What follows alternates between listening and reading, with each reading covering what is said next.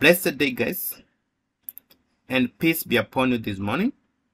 So in this video, we're going to learn how to configure inter-VLAN routing using router on a stick. ROAS, router on a stick. Okay, so there's always two ways of configuring inter-VLAN routing. One of them is router on a stick, where we use a router, and the other way is using switch virtual interface, of which we use a layer 3 switch. Okay, all right, so I'll open my Google spreadsheet. I'll let you know that today we are in number 4 under routing technologies, right? So without any further ado, I'll open our notepad to highlight steps that we're going to follow to achieve this objective. So why would we need to configure inter-VLAN routing? You can remember clearly that when we are doing VLANs, devices in same VLANs will communicate, but devices in different VLANs, by default, they will never communicate. Why? Because they belong to different broadcast domain. And what can make devices in different broadcast domain to communicate is either router or implementing inter-VLAN routing. Okay? All right. So let's start. Number 1, draw the necessary topology, decorate and comment.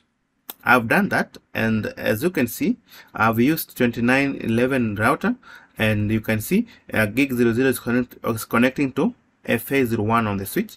Then from FA1 to FA3 is VLAN 10, and FA4 and FA5 is VLAN 20, FA6 and FA7 is VLAN 30, and the respective networks. Okay, all right. So if we proceed further to number 2, configure VLANs and assign VLAN IDs to the switch ports as per the respective VLAN. So we're going to configure VLANs on this switch and assign these ports VLAN numbers. Okay, all right. So let's say we're going to configure how many VLANs? 3 VLANs, 10, 20 and 30, and probably you name them. So let's go here, come to CLI and enable config T, and let's say VLAN 10 name to be IT. Then we go to VLAN 20 name to be HR. VLAN 30 name to be finance. Okay, name to be fin. Okay, all right. So we've done creating VLANs. So what we're going to do is to assign ports VLAN numbers. So for example, if you check on this diagram here, you can see that from FA2 to FA3 points directly to VLAN 10, FA4 and FA5 VLAN 20, 6 and 7 VLAN 30. Okay, so I'm going to do very fast to do that. So just let's assign them VLAN numbers. Interface range FA0/2 to 3. Switch port mode, let's make it up access first. Switch port mode access, then switch port access VLAN 10. Good. Then we go to the second range of VLAN 20, which is FA4 and FA5. So interface range 4 to 5. Switch port mode access, then switch port access VLAN 20, and finally we go to the last range, which is from 6 to 7. Switch port mode access, then switch port access VLAN 30, exit and do right. So we have done with the second step, how to configure VLANs and assign them to switch ports. Okay, all right. So if you proceed further, we need to configure trunk on the link connecting the router. Guys, as you can remember, access port is only allowed to access one VLAN at a time. So for us to allow all of these VLANs to go to the router, then this port here, which is FA0/1 on the switch, must be a trunk port. Okay, right. So interface FA0/1 switch port mode trunk, and you hit enter, exit and do right. So we done that. This one is trunk because it will be passing multiple VLANs to the route. Okay, all right. So let's proceed. Number 4, configure IP addresses to the computers. Configure IP address to the computers as per the subnet. Configure default gateway in advance. Use the first IP. Okay, so we're going to configure these computers. For example, this one, this one, this one, this one, and this one, and this one, using this network, this one, and this one. And we've been told to configure default gateway in advance. Okay, so and the default gateway should be the first IP address. So for example, the default gateway here should be 1.1, 2.2, 2.1, 3.1. Okay, all right, so let's start. So I come to this PC, come to desktop, IP configuration 192.168.1. Let's start from 5, and I copy that, I paste there, and that's .1. Okay, default gateway to take the first IP address. So I'll do the following, the rest very fast to save time.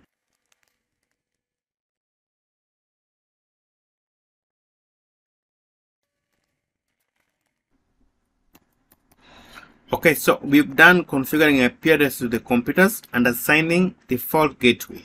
So let's proceed further.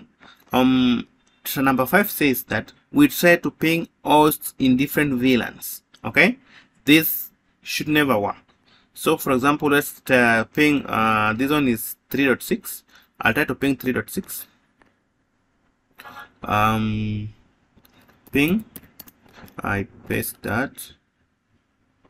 I went 3.5. It should never ping because they're in different VLANs and there's no mechanism to assist them on how to communicate with each other. So this is why we need to implement inter-VLAN routing, and this is the main discussion of today's class. So guys, without any further ado, let's begin configuring route on a stick, ROAS, inter-VLAN routing using router on a stick. Okay, so number 6 says configure sub interfaces on the router. Configure sub interfaces on the router and bind each sub interface to each VLAN. Assign IP address of the subnet. Okay, good. So we are going to configure sub interfaces, router on a stick, sub interface. We're going to configure sub interface. First, we have to know that which interface is connecting to the switch. It is gig 00. So we are going to configure sub interfaces. For example, gig 00.10 for VLAN 10, gig 00.20 for VLAN 20, gig 00.30 for VLAN 30. And we bind each VLAN to each sub interface, and we assign IP address to each sub interface. And that IP address that we assign to each sub interface is the default gateway that we were doing here, we did here, and also we did in this case. So without any further ado, let's begin now. So the first thing we do, just say no, enable config T. You can see this interface is down. Let's turn it up. So just say interface gig 0/0, no shut. Now it's up, right? So let's begin the configuration part. So we create sub interfaces. First, we survey which interface of the router is connecting to our switch. It's gig 00. So we are using gig 00 to create sub interfaces. So gig 00.10 for VLAN 10, okay? And we hit enter. Then we bind it to VLAN 10. Let's bind it. How do we bind it? We just say encapsulation .1q 10 VLAN number. Encapsulation .1q 10. Then we assign it IP address. Which IP address do we assign it? The first IP address that we used here.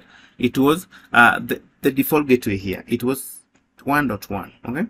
We just say IP address to be 192.168.1.1, and we hit enter. Oops. Then subnet mask of 255.255.255.0, and we hit enter. Exit. Now let's create for VLAN 20. We do the same.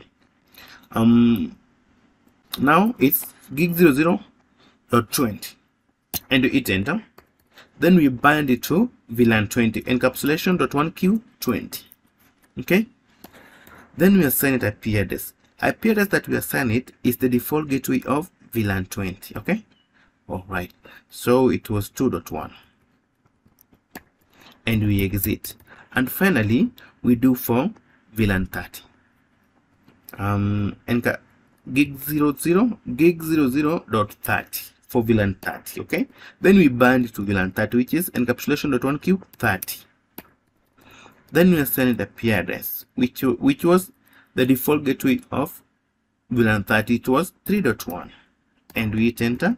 We exit and we do right, and we are done with the configuration. So when we go back here, number 7 says that ensure that IP address of the each interface is the default gateway of the each VLAN subnet. Is what we've done. So number 8 says that we should try to ping. Remember, when I tried to ping from which computer was it? This one. I was trying to ping from a computer to another. Let me just go to that computer. Yes, it's this one. I was trying to ping this IP address before we implemented inter-VLAN routing, so that we can test if devices in different VLANs can communicate. And so we've implemented inter-VLAN routing. So let's try again. Try to ping the same, and let's just give it some time. It will ping. It will ping.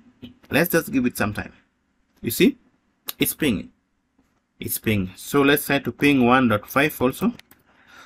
It will take some time, but it will ping. So guys, we've achieved how to implement inter-VLAN routing. It's very, very simple. This is just a clear guide of helping us know how to configure inter-VLAN routing using a router on a stick. So thank you so much, guys.